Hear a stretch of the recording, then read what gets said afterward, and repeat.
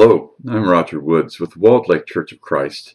I'm so glad you're able to join me today for this time of exploration in God's Word, as well as the opportunity to gather around the Lord's table and partake of His body represented by the bread and His blood represented by the cup.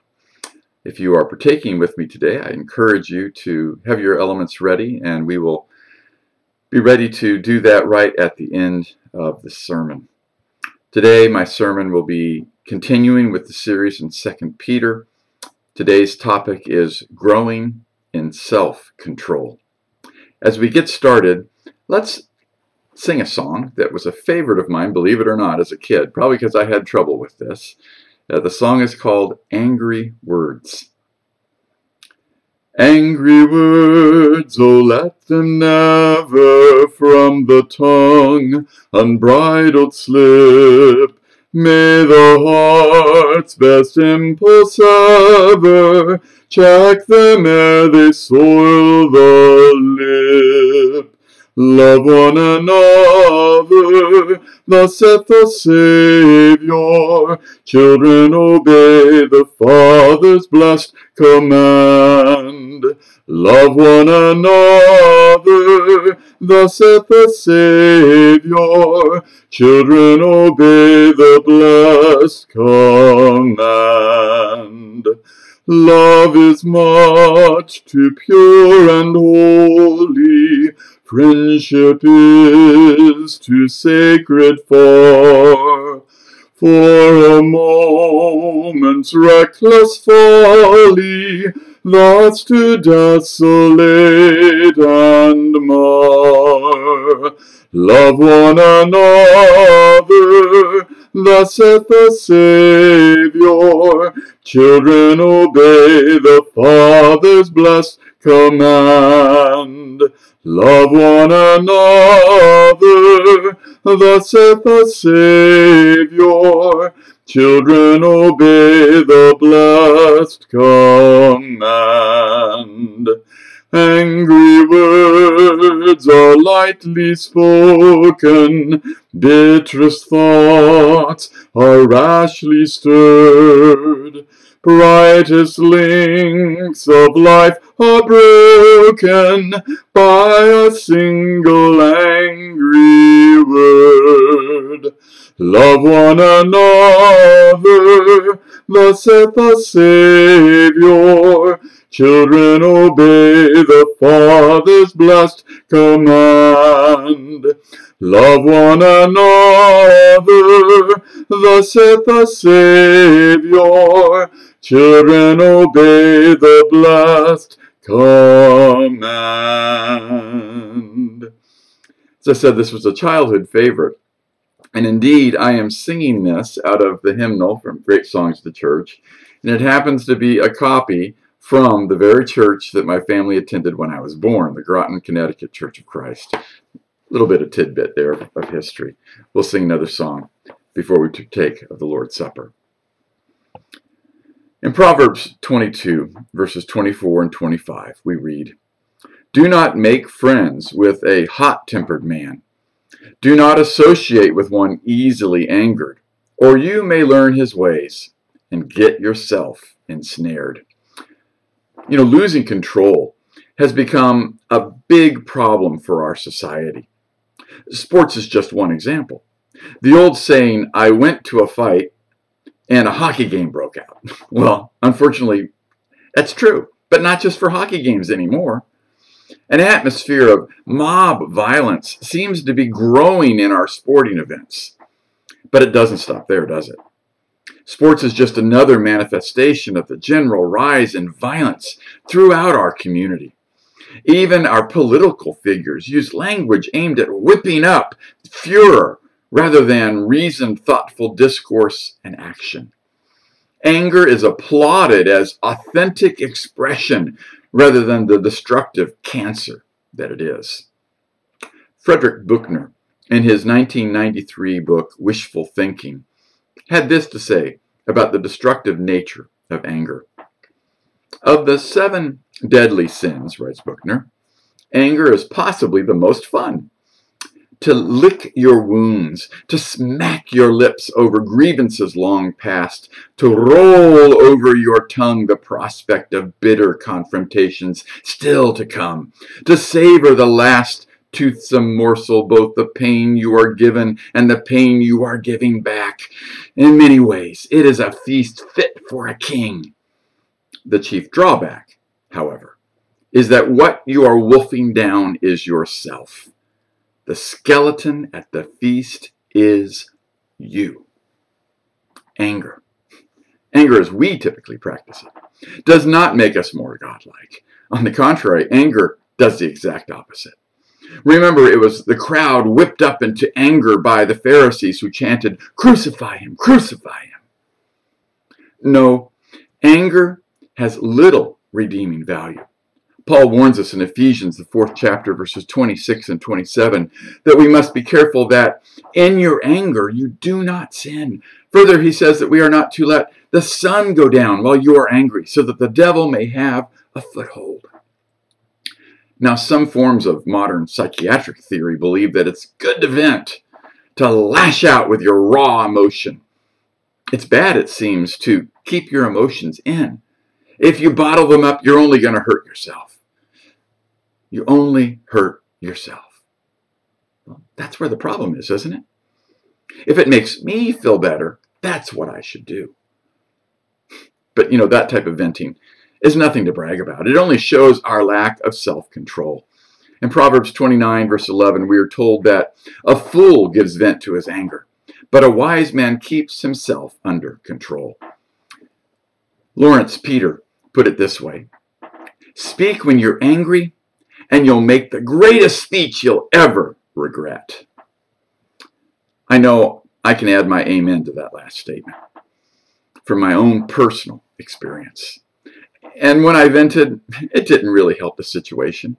Indeed, at best, it made it murkier.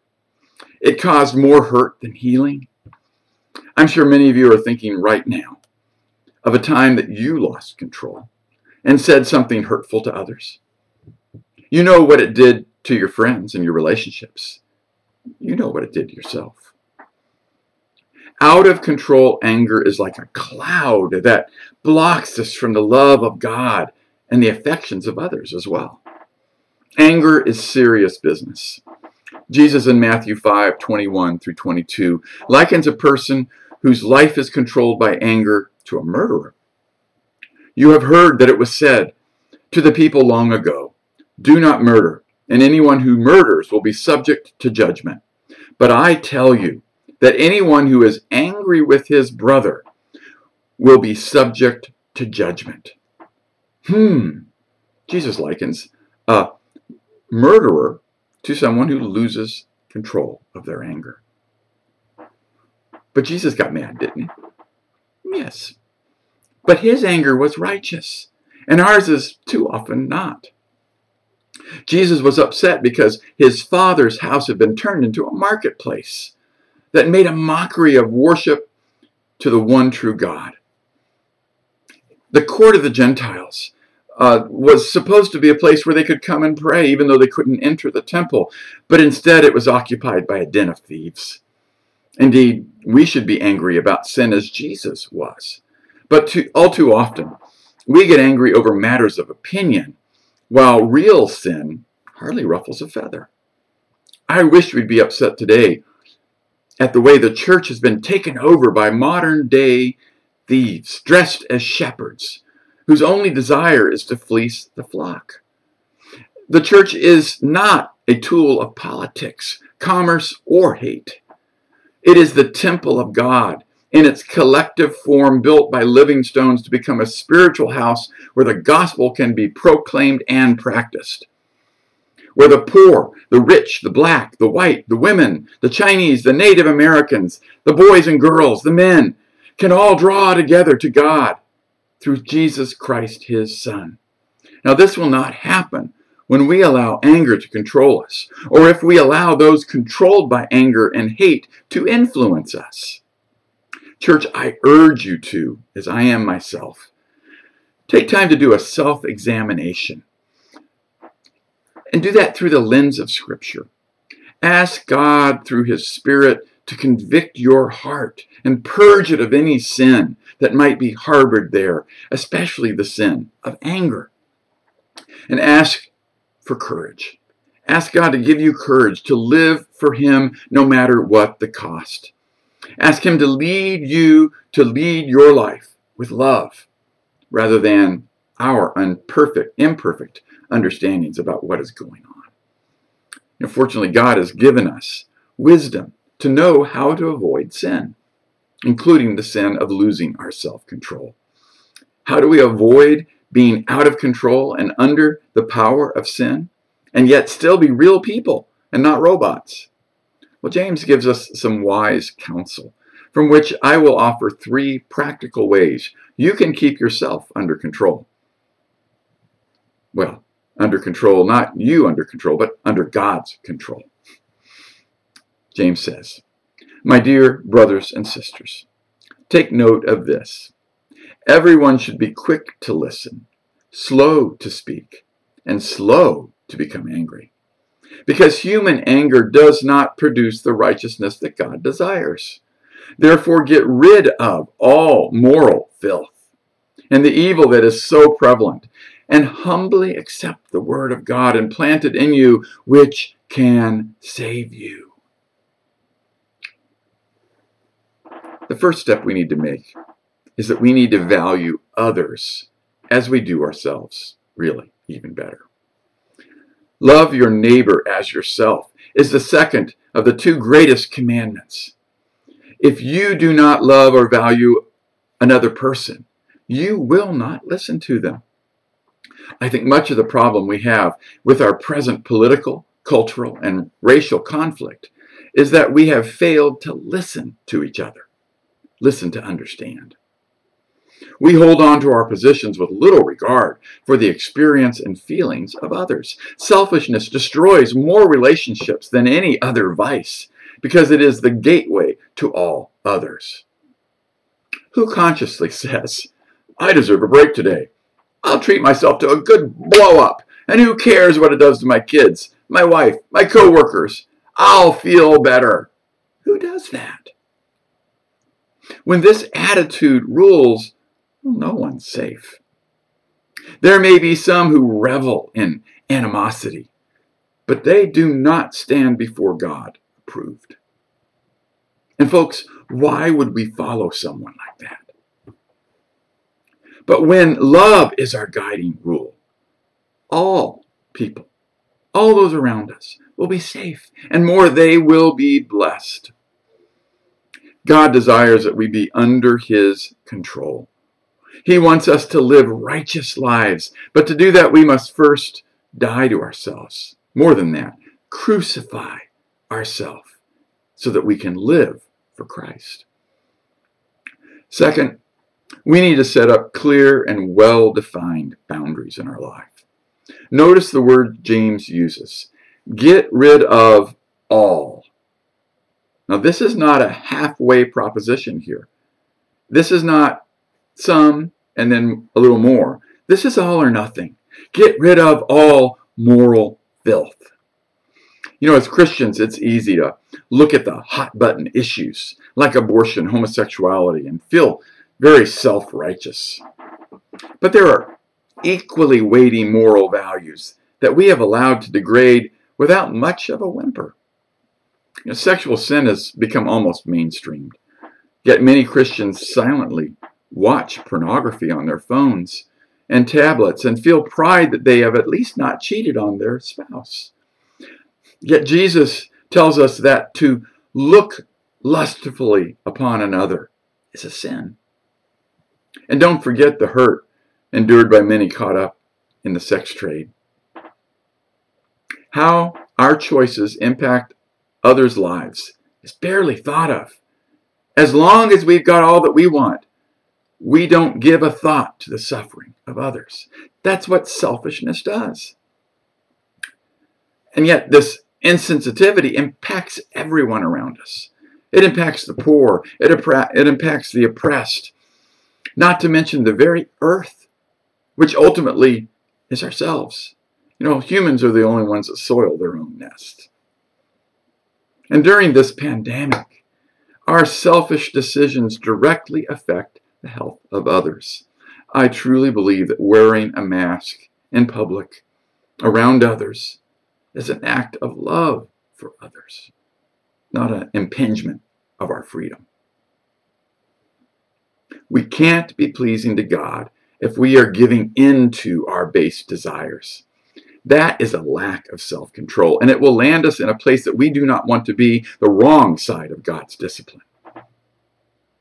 Finally, James tells us to humbly accept the word planted in you. We need to open ourselves up to God completely. Let him search out all that malice and anger, that it may be buried in our lives. And this is important for our own well-being and for those around us. Because if it is still present in our life, it's not removed from our life, it can blow up on us. When I was a child, my dad was in the Navy, and we were stationed in Hawaii. And as you know, Hawaii was attacked by the Japanese during World War II. Well, they tell us out there as kids to always be aware when we were playing in the dirt, because there was still unexploded ordnance. And it seemed like quite often there would be a bomb found, and tragically sometimes a bomb that went off when someone hit it with a plow or dug it up as a child and was playing with it and it went off. You know, we all have old bombs within us. And if we keep them hidden and we don't let God expose them and remove them, they will explode at the moment of greatest harm to ourselves and to others. But if we accept the Word of God, the gospel of Jesus Christ planted in our hearts, we will be transformed. No longer will we explode with rage, but rather we will turn that emotion into zeal for God. Our inability to control ourselves will have ramifications in this life and in the life to come. But if we allow Jesus to enter our life, we will gain control over sin, because we will die to it when we die to ourselves. We are promised in Acts 2 that if we are obedient to God's command, that at baptism we will receive the gift of the Holy Spirit. Now that Spirit is powerful and will help us with our lack of control. Paul told Timothy in 2 Timothy 1:7 that God did not give us a spirit of timidity, but a spirit of power, of love, and of self-control. Is your life out of control? Are you losing the battle with sin? Help is yours today in Jesus Christ. Don't hold back from giving yourself to him completely. Don't hold on to anything, especially your anger or other self-destructive habits. Accept the help that can only come from him and change your life today. Begin that process. You do this by acknowledging first your problem with sin. That's the starting place. From there, we must move on in faith to obedience and follow our Lord and Savior. We need to repent and turn away from sin and turn towards God. We need to publicly confess him as God's Son and our Savior. Then we need to die to ourselves and be born again in Christ. That's what baptism is all about. That's why we die, are buried in water, and raised again, to be raised with him to newness of life. If you are seeking God and want to complete your faith in Christ, I want to encourage you to come to him today. We are ready and willing to help you with that. And if you need that help, please contact us. Because in Christ you will find the help to be a victor over sin, a victor over death, a victor over, yes, our lack of self-control, and especially anger and hate. Would you pray with me? Holy God, we confess to you today that we fall short, that we too often, Lord, give in to our desires. We lack the control. And Father, for this we pray your forgiveness.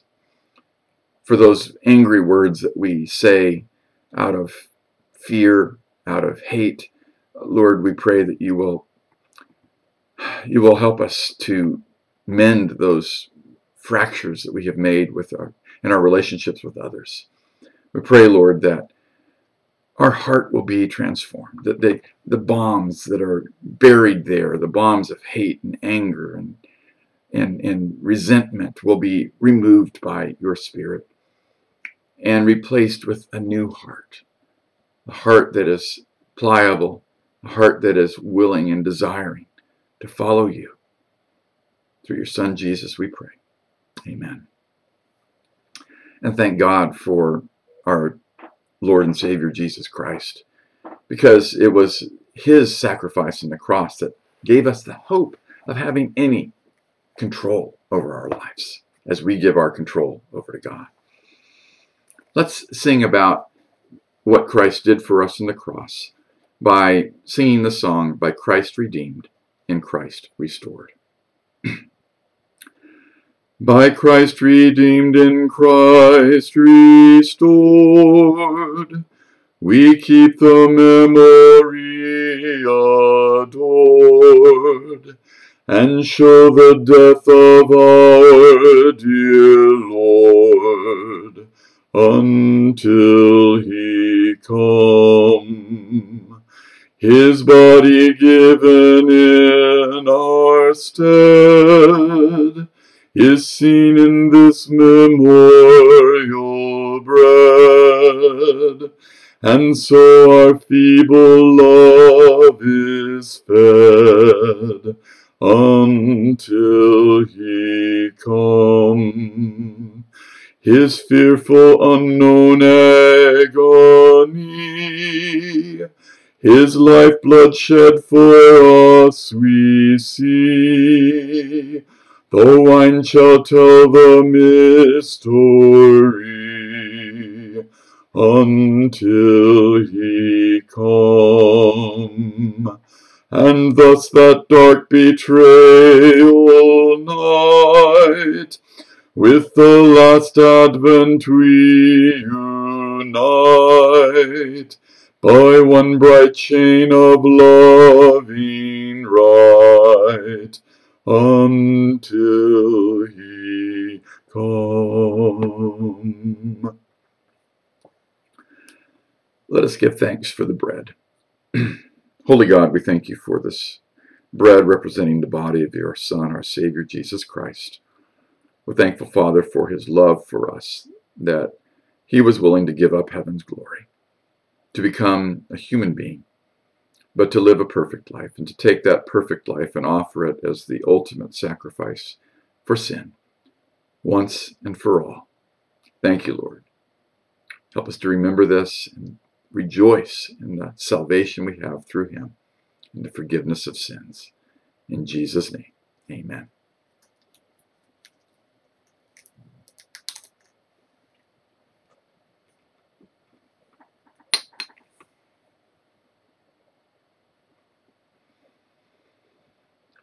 And now let us partake of the cup. Holy God, for this cup representing the blood of Christ, we thank you. We praise you. We are really ecstatic in a sense, Lord, because our sins were forgiven. The sins that we could not by legalistic means take care of, you took care of by your grace and mercy through Jesus Christ. There on the cross, your grace and justice met in Jesus. And we, Lord, are the beneficiaries of that. We thank you for this. Help us to picture this blood that flowed from Calvary's mountain and how it still flows through us today if we will continue to walk in the light as you are in the light. Thank you, Lord. In Jesus' name, amen.